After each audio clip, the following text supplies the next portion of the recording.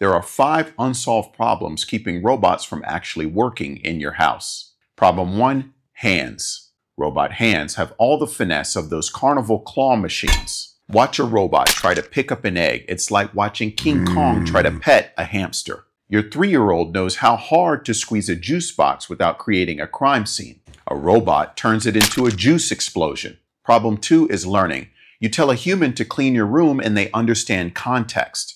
Tell a teenager to clean your room and they shove everything under the bed. Tell a robot to clean your room and it's going to vacuum your cat. Furry debris located. Initiating suction protocol.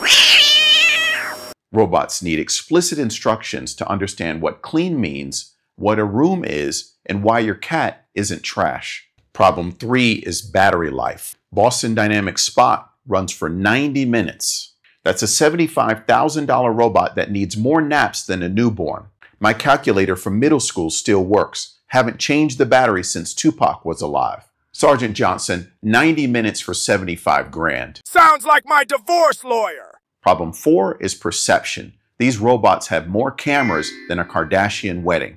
Still can't find the door. Show them a glass door and watch them question reality. Bring a mirror into a room and suddenly your robot is having philosophical debates. Who are you?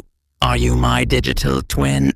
Problem 5 is economics. Most robots are economically stupider than NFTs. The cheapest full humanoid is the Unitree R1 at $5,900.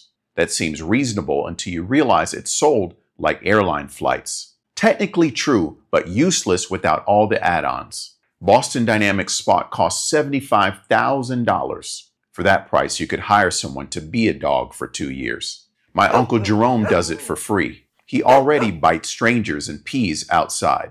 So here's the reality. Your phone has more processing power than the Apollo missions.